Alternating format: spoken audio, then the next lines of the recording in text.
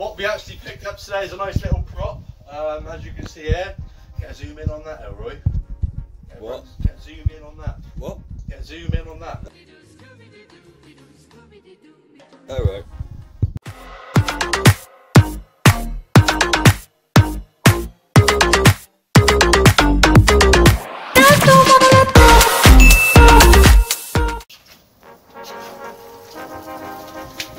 Oh, fuck.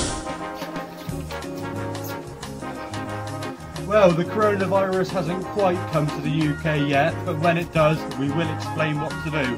Pause it right there, Elroy. Well, the coronavirus hasn't quite come to the UK yet, but it has actually been around since the 1960s, but there's a lot less people back then, so they could control it better. But when it does come to the UK, and it will, we will be prepared. Follow me over here, Elroy.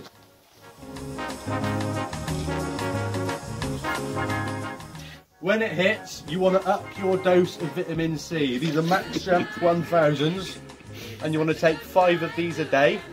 You want to wear face masks, obviously. You want to use hand gel. You want to sanitize everything you use. If you're getting any mail ordered, like made in China, like them sort of places getting sent, be very careful opening your packages. You never know who might be carrying disease, or the coronavirus even, when packaging them up.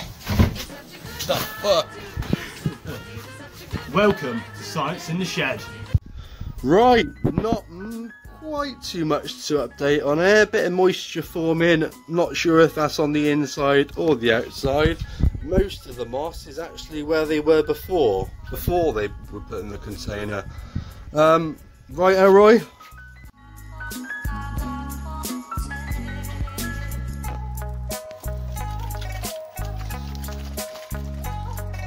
What the fuck is that?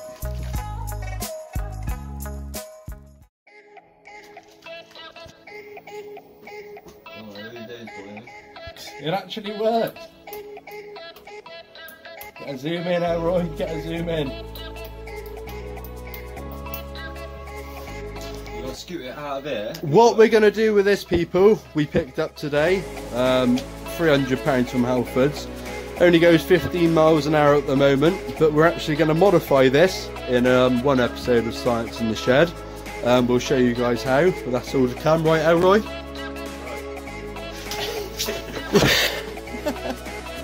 Get your Science in the Shed merchandise, people.